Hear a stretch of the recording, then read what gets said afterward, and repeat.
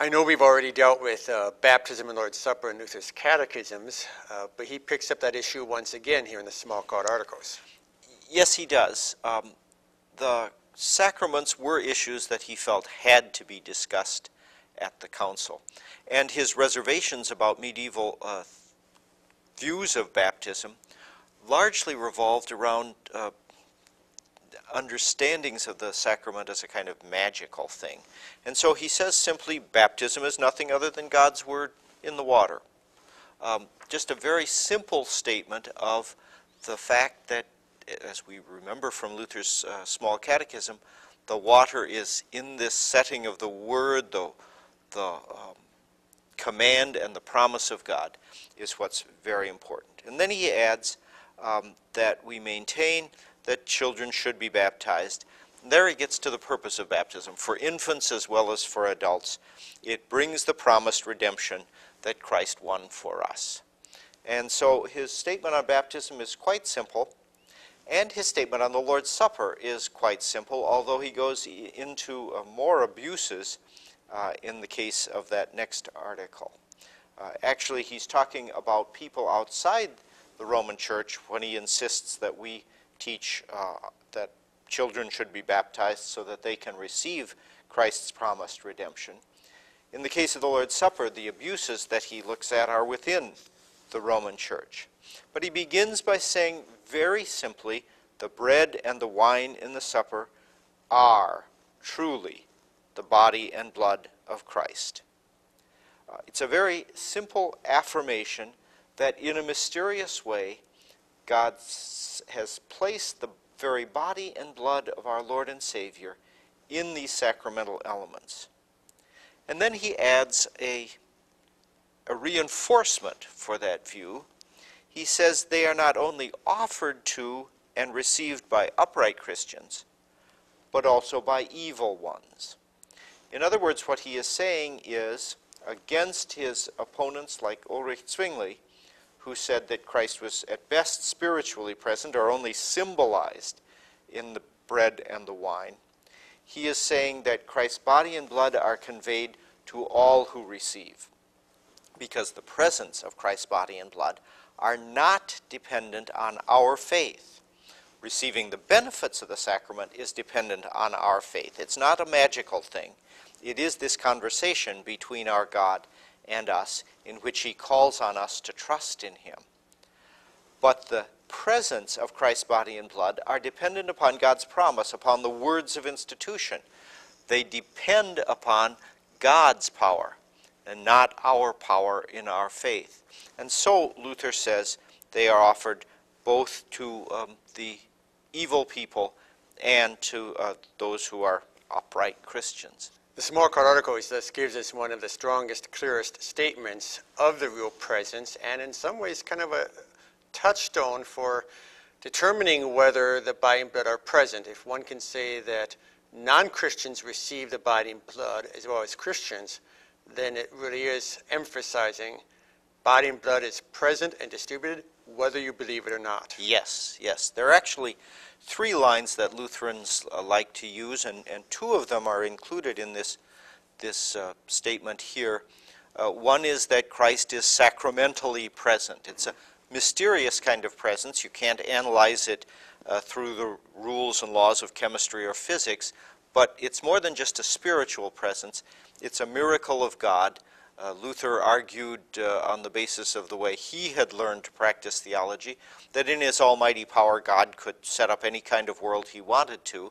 He was not bound by some rule that says that the material elements of God's creation can't actually convey spiritual blessings. So he insisted, first of all, that the body and blood are sacramentally present in a real, genuine, true presence. Then secondly, he emphasized that they are received by unworthy or unbelievers as well as believing Christians. And then thirdly, the phrase that the body and blood are actually received through our mouth became a kind of test for the Lutheran understanding of the Lord's Supper. You said something about the abuses of the sacrament. Yes.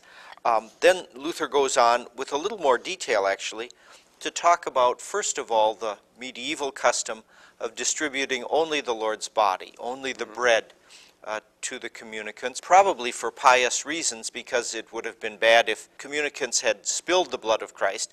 As a matter of fact, sometimes when that happened, those little bits of cloth or shavings of wood from the altar furniture were taken and used in magical ways by people who thought that the blood of the Lord had special power. But what had actually happened during the course of the Middle Ages was that the fact that the laity could not receive Christ's blood in the Lord's Supper was used as a kind of exaltation, an unseemly and misplaced exaltation of the office of the priest over the laity. And so Luther thought that the Roman Church was practicing a tyranny against the people and against God, because Jesus had said, "Take, eat, take, drink," to all the disciples as representatives of the whole church, not just of the clergy. So he insisted that the Lord's Supper be given in the form of both bread and wine, so that the people all could receive body and blood. And then along with that, he criticizes the doctrine of transubstantiation, not so much because it was a false doctrine.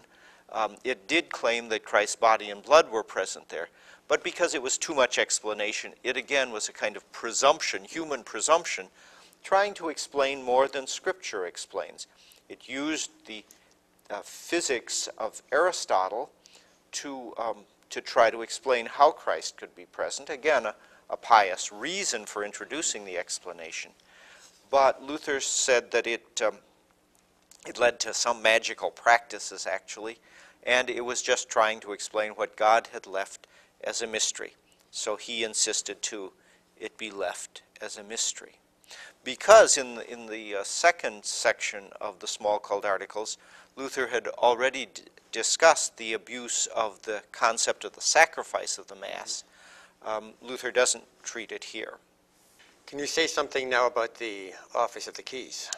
Yes, then actually Luther continues by talking about the office and the authority that Christ has given the church to bind and to loose sins. That is really to exercise the functions of law and gospel, God's word of law that condemns and God's word of gospel that restores, so that people will come to repentance. And he goes from a brief treatment of the office of the keys into a longer treatment of the absolution's power to comfort and to help against sin and a bad conscience. And he goes on at some length, especially in the expansion that he added when this work was published a year later, to talk about the necessity of the word of the Lord coming from outside us to bring that comfort and consolation. If we have to look inside, as some reformers, like a man named Thomas Münzer, was suggesting, then we're always uncertain. Then we're dependent on our own feelings. And so Luther, whose own feelings often brought him to despair, wanted to be able to look to the sure and certain Word of God, to the promise we have in absolution from another Christian, especially from our pastor, to the forgiveness of sins that our baptism has promised us forever and ever, to the absolution that the Lord's Supper gives us as we regularly receive Christ's body and blood. So in the 8th article of this 3rd section, Luther talks about confession and absolution of sin, but then nails down the fact that we can be certain because we have this promise of God outside us in the various forms of his word. Then he goes on briefly to touch on excommunication. There had been 2 forms of excommunication, not only the barring from the altar of Christ that the medieval church practiced, but also the so-called greater excommunication, which the church, together with secular authorities, could place upon a person who had committed great sin, so that they simply would be banned from society as well as the church. And Luther thought that was an abuse, and thought that the church should simply be doing its own spiritual duties and calling people to repentance through excommunication, through the reminder that they are deeply embedded in sin and refuse to repent. And so the 9th article of this section focuses on that discipline that the church practices with its people. There are other church usages or customs that Luther then goes on to discuss.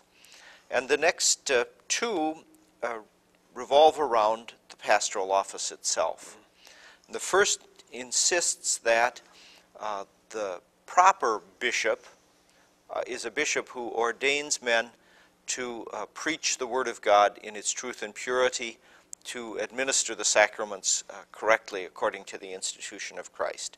This was really a call for the council to discuss the question of whether Lutherans could be ordained by the papal bishops. And Luther said, if we are to live under the jurisdiction of such bishops, then they must be ready to ordain people who will minister the gospel instead of serve the interests of the Pope and be enslaved by the customs of the medieval church. And one of those customs was the practice of clerical celibacy, that is, the prohibition that priests could be married. And Luther said that this is an anti-Christian, tyrannical, wicked practice because it goes against the doctrine of creation, because it denies the goodness of God's gift of sexuality and marriage. And so he thinks that the council should discuss that, and obviously that the council should permit the marriage of priests. After he deals with these abuses concerning pastors or priests, he goes on to discuss what other articles? Well, next he defines the church. That was a major issue both for Roman Catholics, who really saw the issue of the church defined as those subject to the Bishop of Rome as the vicar of Christ on earth, whereas the Lutherans saw the church, well, let me read. Luther said that the church is a concept so simple that a 7-year-old child can grasp it. The church is simply not involved with obedience to any bishop. The church is holy believers, the little sheep who hear the voice of their shepherd. So even children can pray, I believe in one holy Christian church. What Luther is saying is that the church consists of those whom God calls by the word and to whom he gives the gift of faith. This is really not any different than Melanchthon's definition of the church as that place where God has the gospel proclaimed in its truth and purity and the sacraments rightly administered. So the church is simply defined as the faithful people of God gathered around what Lutherans learned to call the means of grace, that is, his word in its oral and written and sacramental forms. From that definition of the church, Luther then goes on to revisit a definition of what it means to be a believer. And he says simply, to be a believer is to live by faith. As St. Peter says in Acts 15, verse 9, and as we receive a new, clean, different heart for the sake of Christ. In that faith and in that life that God has determined through the Holy Spirit on the basis of Christ's death and resurrection, we are, in his sight, righteous and holy. And in the sight of our fellow human beings, we produce good works. We experience the renewal of the Holy Spirit. The forgiveness of sins means that we practice new obedience. And Luther wants to make that point very clear. He makes that point very clear also by saying that means that monastic vows are not a way to be more God-pleasing than Christians in the practice of their daily vocation. Indeed, what Luther says is that we should be practicing our daily callings from God as we reviewed them in the small catechism, for instance, so that we can come into his presence with works that are pleasing to him, not on the basis of our own merit, not on the basis of our own performance, but because they are done by people of faith. And finally, the last of these articles concern human regulations. And there we get back to a point that we remember Melanchthon made clearly in the Augsburg Confession, that Luther also made in his discussing the church. The church is not a holy Christian church because of any kind of ceremony. He says the holiness of the church doesn't consist of surplices, tonsures, long albs, or other ceremonies. It consists in the Word of God and in true faith. And so in this final article, Luther repeats that, reinforces that, and says that human regulations can in no way attain forgiveness of sins or merit salvation. It is not a mortal sin, as the medieval church taught, to break these regulations. So what he is saying is, again, as Melanchthon said in the Augsburg Confession, Article 15, the ceremonies, the rites, the usages, the customs of the church are indeed valuable as teaching tools, as aids to the proclamation of the Word of God, but in themselves, their practice does not define the church, does not define the absence of the church if they're not practiced, doesn't define the presence of the church if they are practiced. Instead, they are simply servants of God and of the gospel. And then he goes on to list a number of what he calls foolish and childish articles, again, mostly customs such as baptizing bells and consecrating candles or spices or cakes, which he says simply are wrong and simply should not be taken seriously, should be banned from the Church of God. So that's the way he lays out an agenda for council that, as you said, really forms a kind of last will and testament, stating once again clearly an outline of what he believed. Given these two purposes for the Smalcald articles, they really do provide us with a nice summary of the Christian faith, or to put it as my colleague Dr. Kolb has written, the Smalcald articles provide us with a very helpful model for confessing the faith within the public square.